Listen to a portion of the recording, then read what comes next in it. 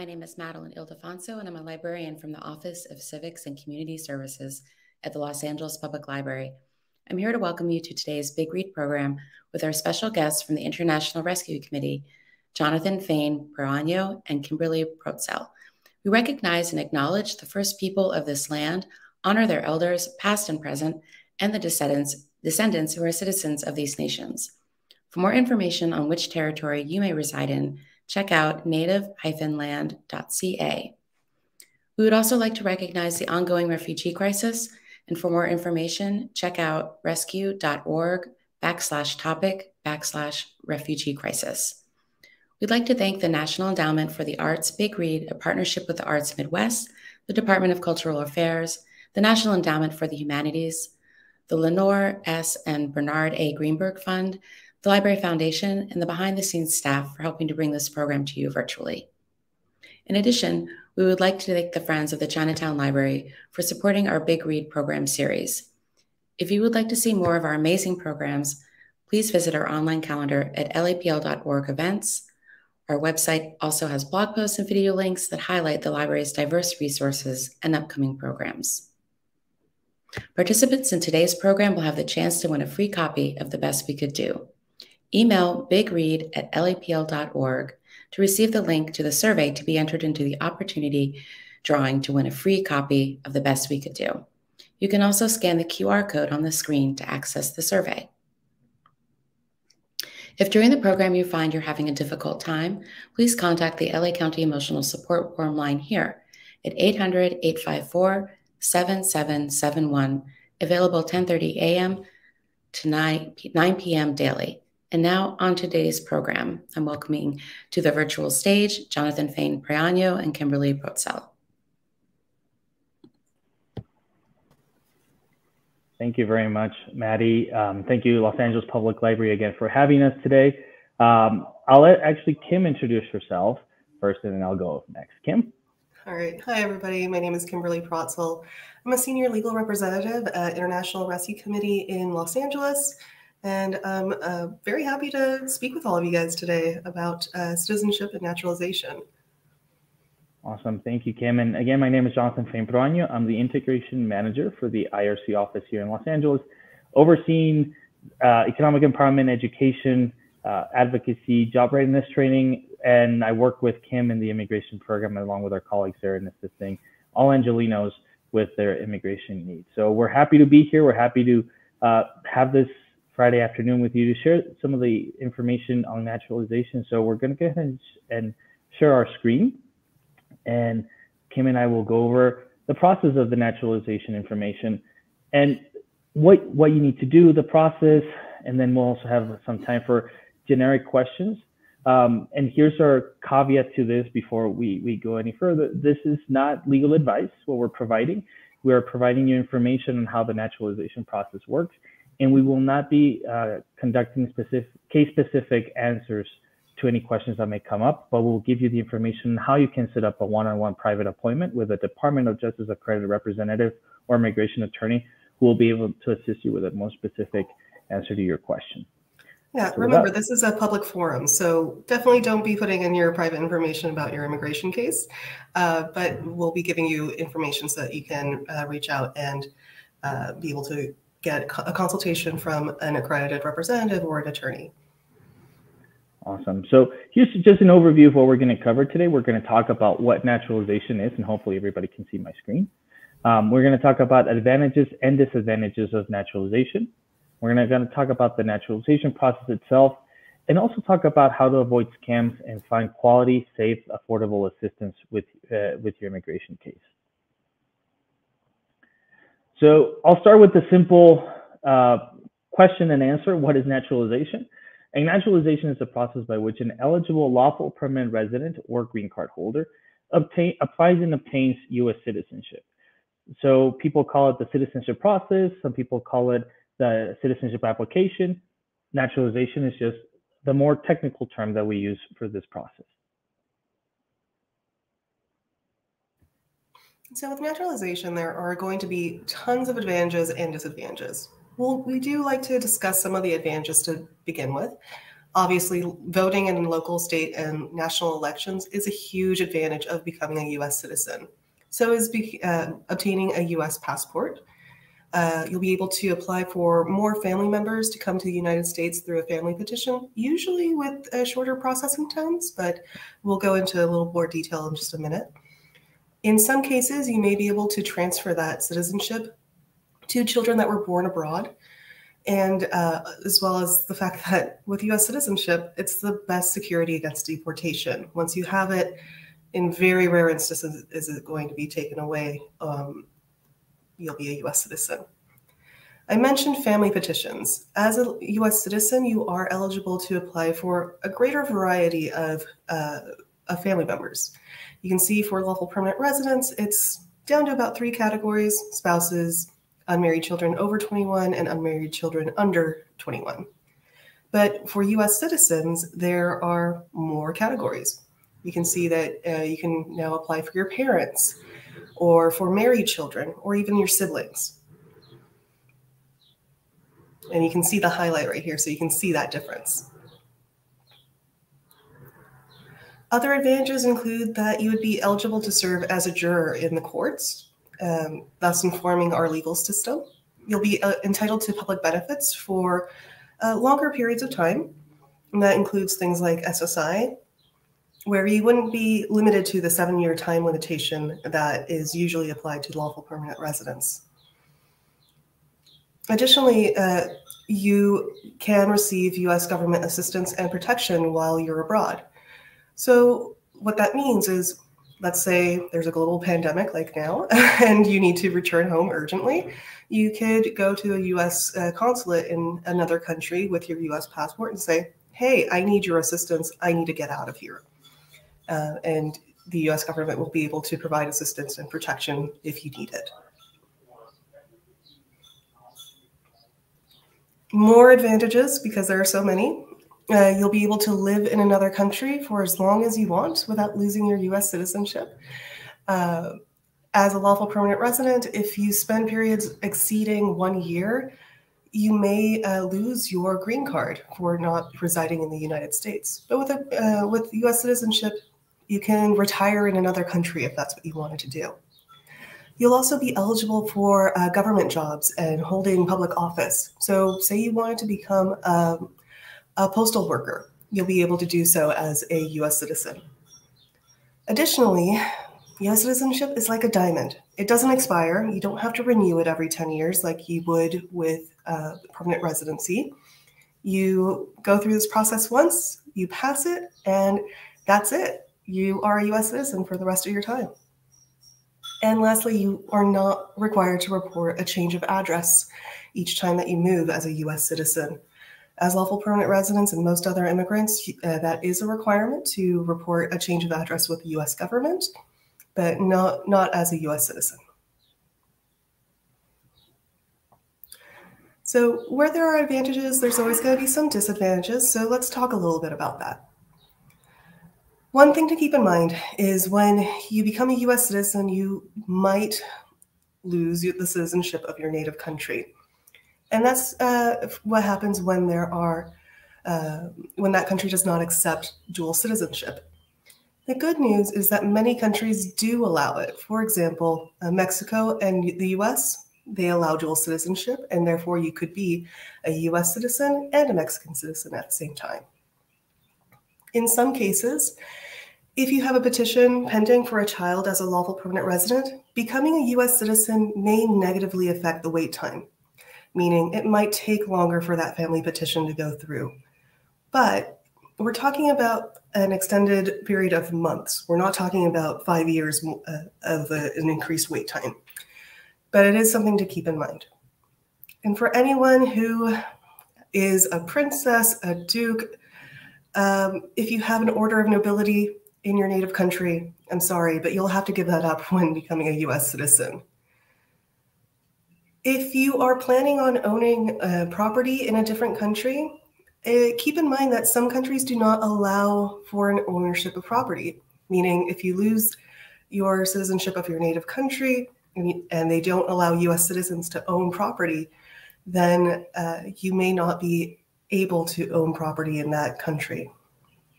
And the last disadvantage, the one that I always say it's not 100% true, is that naturalization can be an intimidating process for some people. It's a scary thing. It's so many forms. It's so much work. I say it's not the biggest disadvantage because we're here to help. We have resources available. We have representatives available to help anyone who wants to become a U.S. citizen if they are eligible for that. But there are also classes available if your worries are about the interview and the exam, and we'll go into more detail about that in just a little bit. Thank you, Kim. And that's part of the naturalization process. It's not something you have to do alone. There are organizations like IRC and other partner organizations to the Los Angeles Public Library that can assist you in not only completing the paperwork that I'm going to talk about in the process, but also learning how to get ready for that class. So I'm going to talk about the naturalization process, and we're going to go over eligibility requiremements, and these are general eligibility requirements. Some may change depending on how you obtain your green card and other circumstances. We're going to talk about the application process, what you have to do in preparation for your interview, what you have to do for your interview and during your interview, and what happens after the interview and once you have a successful interview and a test, once you get to your oath ceremony. So eligibility requirements. We'll start with the most basic general one, and it's be a lawful permanent resident, LPR or green card holder, and have been one for either 5 years, 3 years if married to a U.S. citizen, or there are exceptions for service in the U.S. Armed Forces in terms of how long you have to wait. You must be at least 18 years of age at the time of applying for U.S. citizenship. You must be able to demonstrate that you can speak, read, and write basic English, and you must pass the famous U.S. history and government test, or what they call the civics test. You must also maintain continuous U.S. residency, live in your district for at least 3 months, maintain physical presence in the United States, have good moral character, and of course be willing to take the oath of allegiance to the United States during your oath ceremony. So here's a note on eligibility, and a lot of you might be asking this question. There are exceptions to the English test, all right? So if you are 50 years of age and have been a resident for at least 20 years, and resident meaning having a green card, or you are 55 years of age and have been a resident for 15 years, you're not required to take the English test for the interview, and you may take the history and civics test in your native language. That also means that your interview portion of the interview process may be done in your native language if the officer speaks your language, or you may bring an interpreter with you for that part. The forms involved for the application process are the main one, the N-400, the application for naturalization, but there's a few additional forms that you may file if you're getting assistance or if you qualify for another type of exemption. The G-28 is if you file your application with an attorney or a Department of Justice recognized agency such as IRC, which were authorized by the Department of Justice in the practice and assistance with immigration law and immigration cases. Another form that may be involved in your application process may be the N-648 or Medical Certification for Disability Exception, which may be submitted by applicants seeking exemption from taking the English and/or civics exam due to a physical and/or mental disability that affects their ability to learn or demonstrate knowledge. And this is a form that's always filled out by a medical professional, and it's not a form that's filled out by an attorney or a Department of Justice accredited representative. It is important to note that all these forms need to be filed concurrently at the time of the application. They all have to be filed at the same time. The part that everybody worries about is the cost of it. So the USCIS application fee, the government fee at this time is $725, and that includes your biometrics fee, or the fingerprint, what people call the fingerprint appointment. However, if you are unable to pay the $725 and you are eligible for the I-912, the request for a fee waiver, IRC and other organizations may be able to assist you in identifying if you're eligible for said waiver, and it can be done through either the receipt of public benefits, or based on your income and your tax return. There's also financial hardship as a third eligibility category for the fee waiver. So I just mentioned the three ways to qualify for the fee waiver is based on your means tested benefit, food stamps, Medi-Cal, SSI. If your annual income is below 150% of the poverty line for the size of your household, or if you can demonstrate significant financial difficulties or financial hardship. And again, this is something that your immigration attorney or Department of Justice accredited representative can do with you to identify which one you qualify for.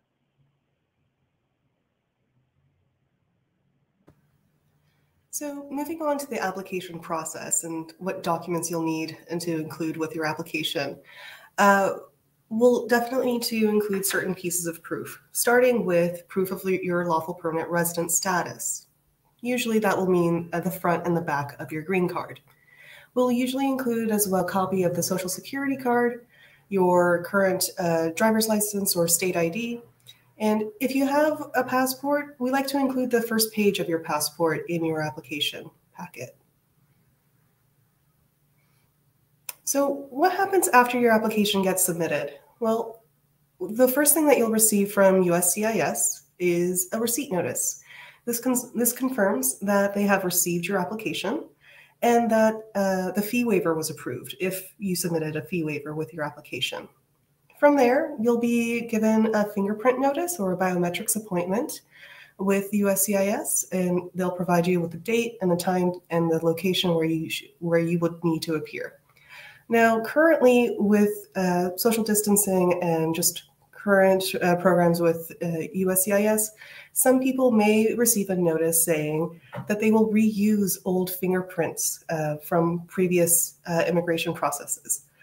If that's the case, you will not have to go to USCIS. They will simply use your old fingerprint information.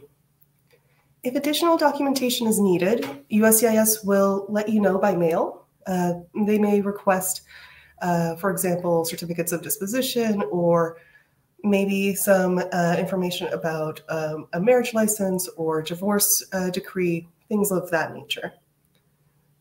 After that, USCIS will send an interview notice. And this is the big nerve-wracking appointment where they will go through the application and go through the history and civics exam and the English test. But in this notice, you'll be given a list of documents to bring, the date, the time, and location for that interview. So what happens at the interview? The interview is comprised of five different parts of that you will need to get ready for. And it is important for me, and this is something that Kim and our other colleagues emphasize, you should be studying from the moment you get your green card. The more time you have to study, the less stressful this process will be. So I can't emphasize that as a teacher, to please make sure that if you have time to study, go ahead and study for that test, because the nerves can get to you at the interview with the officer. So these are the things that happen that day.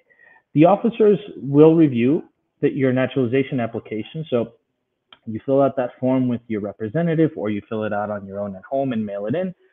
That information that you put in there, the officer can review all that information with you. Make sure that your names, your addresses, where you have lived, where you're from, all the information that goes in there, the officer will go and they can ask everything on the form, or they can just ask a few things. So it's really important that you know what's in there. The speaking test is something that happens actually throughout the interview. The officer, he or she, is going to be testing your English at different stages of the interview process to make sure that you're comprehending what he or she is telling you, and that your answers make sense in response to the questions given. So you're actually being tested on your English throughout the whole process. They can ask you something as simple as, what time is it? Or how's the weather outside?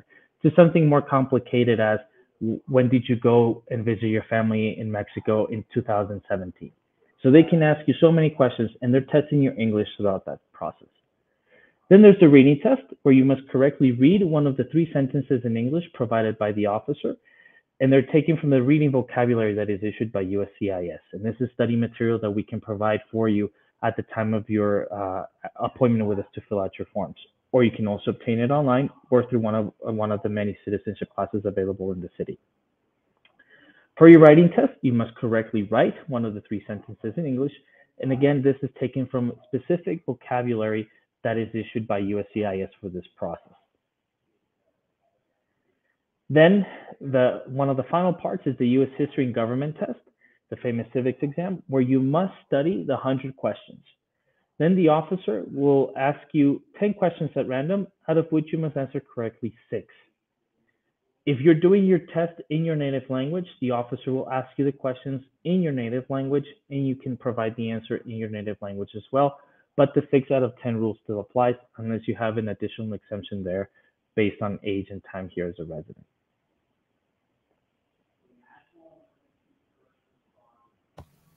So after the interview, there's 3 things that are going to happen. Either the USCIS officer will recommend your application for approval, they will deny your citizenship, or they'll continue the application process. If granted, great. That means the officer will recommend your application for approval. You'll be scheduled for a naturalization ceremony. Sometimes it's in the same day, sometimes it's about a month later. At that naturalization ceremony, you'll take the oath of allegiance, you'll return your green card, and in exchange, you'll get a certificate of naturalization. And that's when you'll officially be a US citizen. However, if your application is denied, well, you'll receive a notice explaining why that application was denied. If there was a mistake on behalf of USCIS, you can request a hearing or petition for a new review of the application. Or if you simply want to try again, you can apply again with more supporting evidence.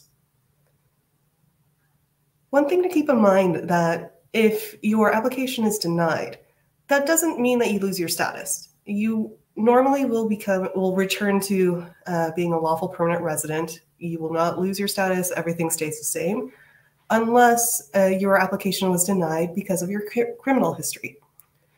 Now, there are some deportable offenses that can come up when reviewing an application for citizenship, which is why it's so important that you please let your representative know of any type of contact that you've had with police, with immigration authorities, anything negative in your history. It's better to just tell us ahead of time rather than wait until the very last minute, because the last thing we want is for anyone to enter into deportation proceedings.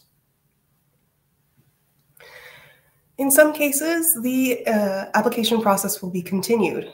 Basically, it means your case will be put on hold. You'll return for a second interview. This usually happens if you failed any of the tests. Let's say you only answered 5 of the 10 questions correctly.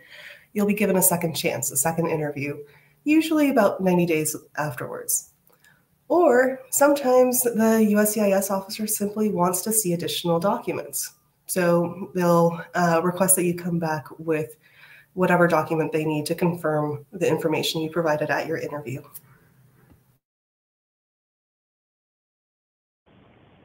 So the oath ceremony. This is the final step in this long trip that you're taking in your immigration history here in the US. And this is what all of us who do this want to see all our clients get to that oath ceremony when they get that naturalization certificate. So what happens after your oath ceremony? After you get that certificate, USCIS has taken your green card, and you're officially a US citizen. One of the very first things that a lot of people do is go and apply for the US passport. So you can obtain a passport application from most US post offices. The citizenship welcome packet will have an application enclosed once you go through your oath ceremony, but you can also go to the State Department's website to find out of the requirements in the nearest location. As a friendly reminder for those of you who will get to that point and want to apply for the passport right away, make sure to make a photocopy of your naturalization certificate and keep that in your file, just in case something happens. You can also update your citizenship status with the Social Security Administration, and you will need to present your original certificate of naturalization or US passport to the Social Security Administration. This will just help you in your ability to access more benefits as a new US citizen. And also, the third most important thing that all our new Americans do is register to vote. A lot of you are becoming citizens because you want to vote in that next election. And remember, elections happen all the time, local, state, and then of course the federal elections. So you can register to vote. You are able to register in person or by mail at a public assistance offices in your state. You can also apply when you renew for your driver's license or apply for a new driver's license. You can also visit the U.S. Election Assistance Commission website for more information. And if you have your oath ceremony in Los Angeles, most oath ceremonies will have a voter registration table, a representative outside waiting to help those new Americans register. So definitely take advantage of those oath ceremonies. And if you find them there, go ahead and do it. It's an amazing civic duty and a civic right that you have here in the U.S. So another important piece of information we want to share with everyone is, where can you get help? If you have any doubts at all about completing an application, it's very important that you find a qualified organization to help you. As you can imagine, U.S. immigration law is extremely complicated. It seems to change almost every day. It's said that only U.S. tax law is more complicated than immigration law. And for that reason, there's really only two entities who are qualified to provide immigration legal services. Of course, immigration attorneys and representatives from certain agencies that are accredited by the Department of Justice, which effectively means that the Department of Justice, the U.S. government, has determined that these representatives and these agencies have enough training to provide immigration services. So some common scams that you might have seen or heard of, and I'm just going to touch upon them very briefly, but one of them is notarios públicos. So unlike in many Spanish-speaking countries, I'm from one, from Ecuador, in the U.S., a notary public is not a lawyer and is not qualified to provide any legal services related to immigration. So please be careful with that. Small businesses are also places where we've seen issues come up. So there's some businesses that advertise a faster processing time for your application compared to what would happen if you worked directly with USCIS, or if you work with an attorney or an immigration attorney or a representative. In reality, there are no exceptions to normal USCIS processing times, particularly in relation to citizenship. Lastly, online scams. There are some .com websites that want you to pay for immigration forms, but please be known, all immigration forms and instructions are available for free at the website uscis.gov. Also, public libraries can help you print out the forms. And if you reach out to one of our organizations, we can also assist you in receiving those forms via email or by mail for free. Similarly, there are some scams that contact you by email requesting payment for a guaranteed green card. That is a scam as well, so please be careful. When in doubt, just reach out to an organization or to an immigration attorney and just find out if the information that you've been given is accurate or not. So again, where can you get help? Before filing a case with an attorney, you may want to ask, where did you go to law school? Can I see your current licensing document? Are you a member of the California Bar? Now, for immigration, it doesn't need to be California necessarily, but to be a member of a state bar is important. When opening a case with an organization, you should ask, are you accredited by the Department of Justice? Can I see the order granting that accreditation for that representative?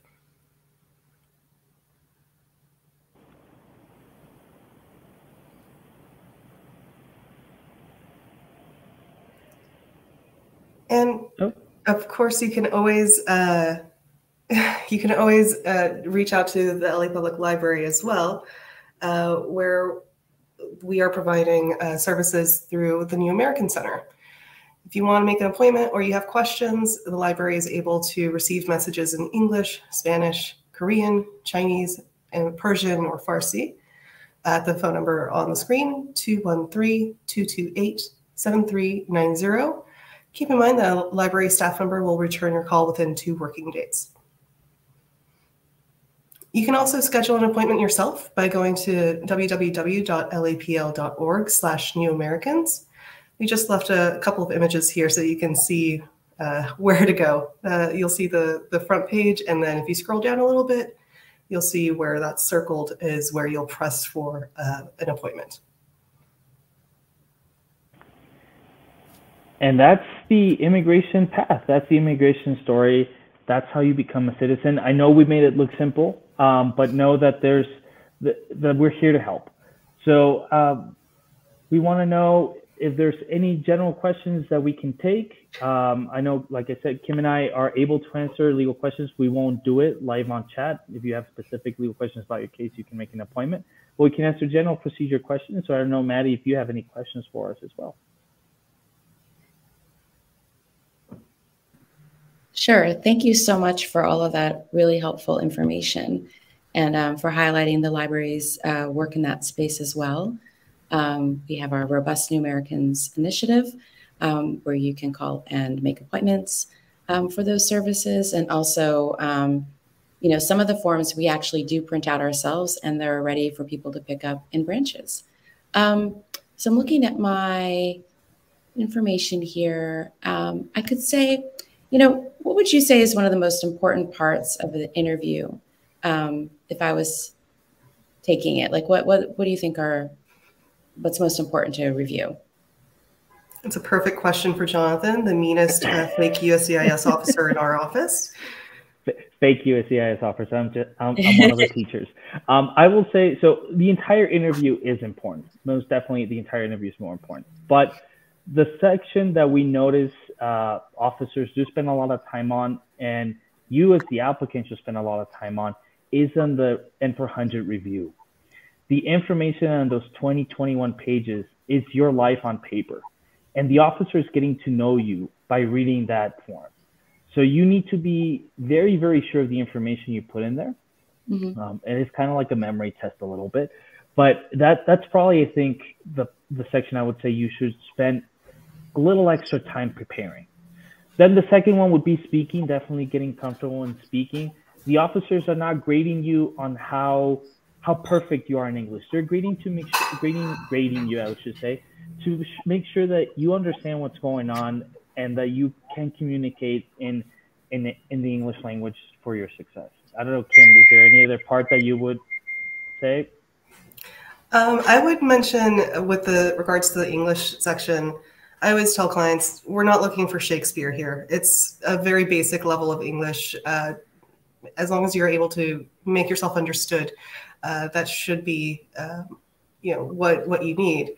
And if you have doubts, always take classes. There are free classes available for naturalization. Mm-hmm. Our instructors are all great. They work very hard to make sure that you're able and prepared for that interview. Yeah, and thanks for bringing that up, because you can also sign up for citizenship classes, which all are online at this time. But you can also do that on the library's New Americans landing page on our website. And let's, another question I might have, are there special eligibility categories that would allow green card holders to apply before the 5-year requirement?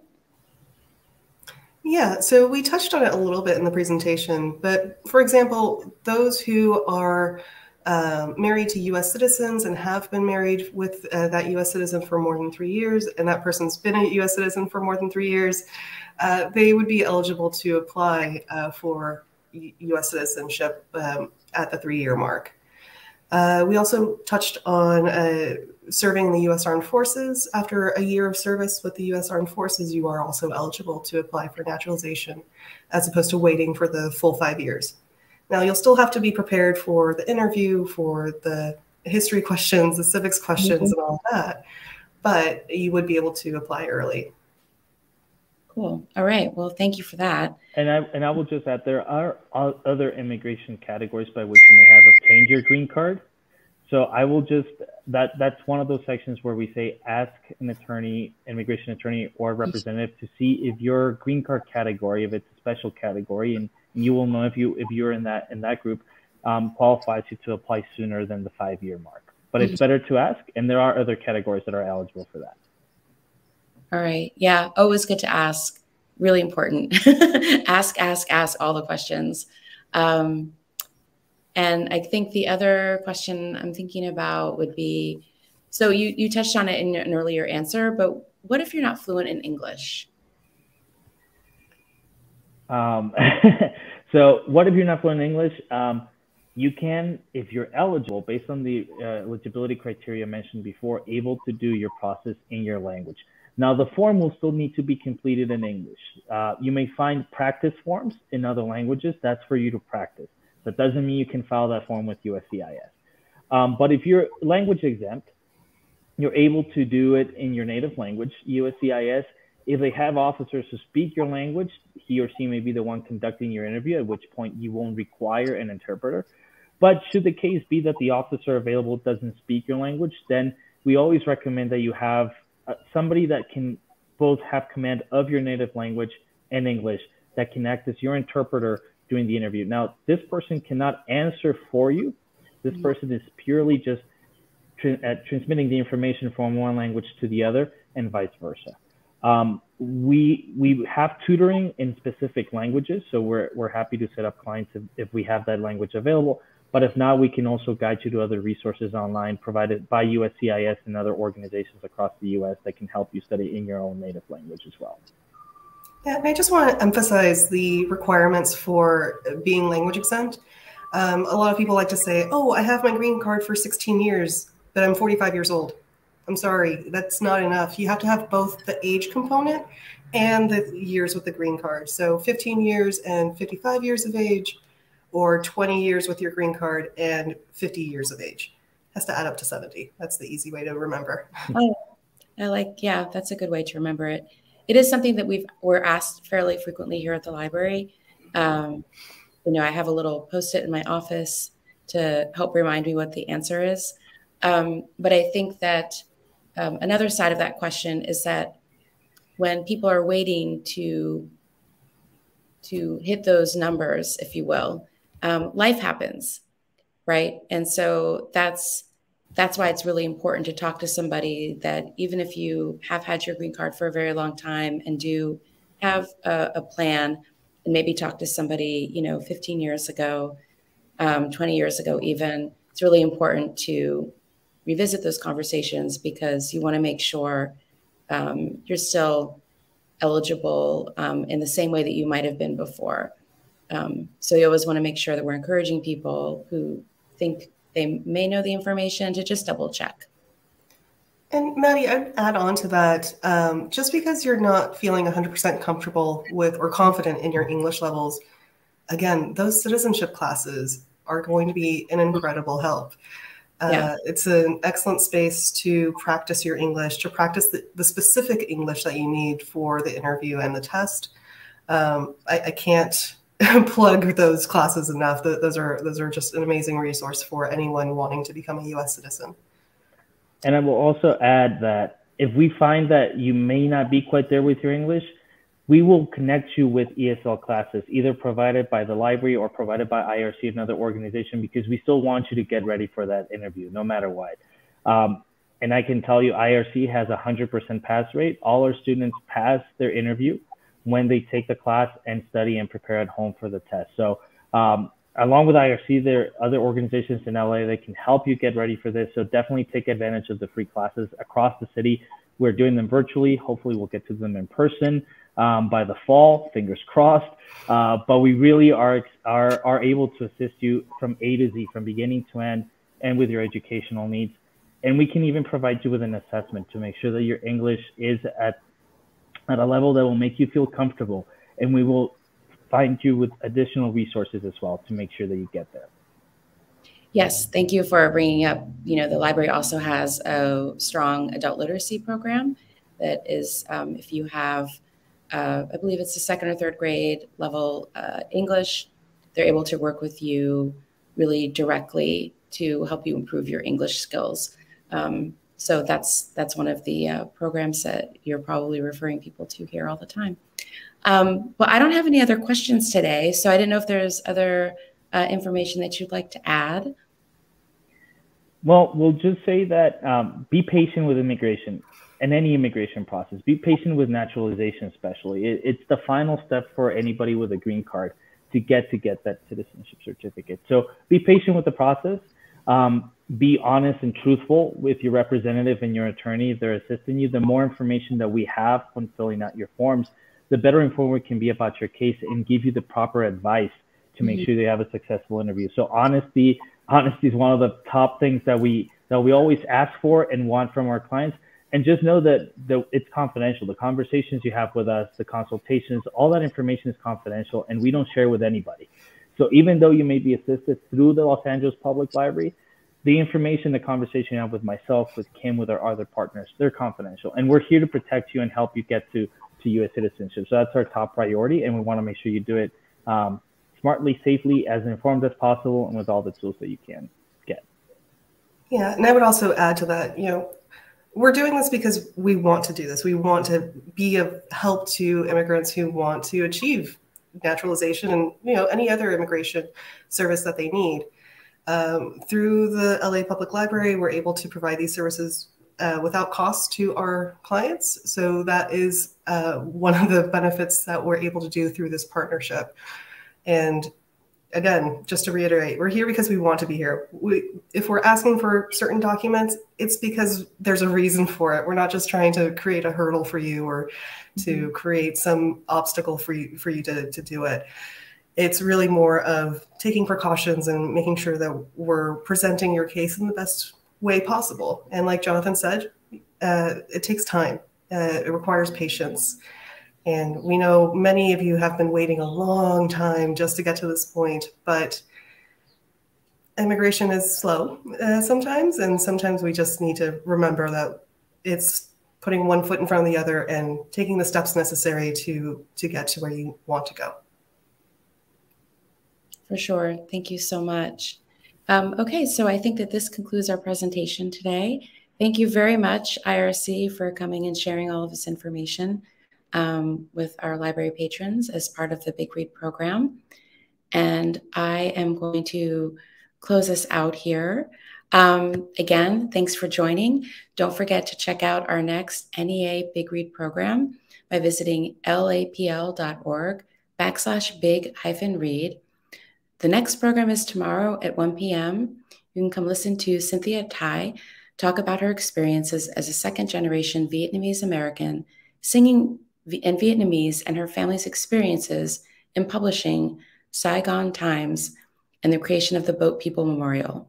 You can see it here live on our YouTube channel.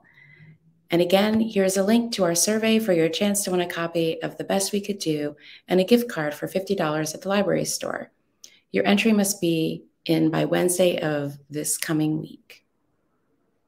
Until next time, we truly appreciate all of your support. The success of all of our library programs could not happen without viewers like you. So thank you. Have a great day.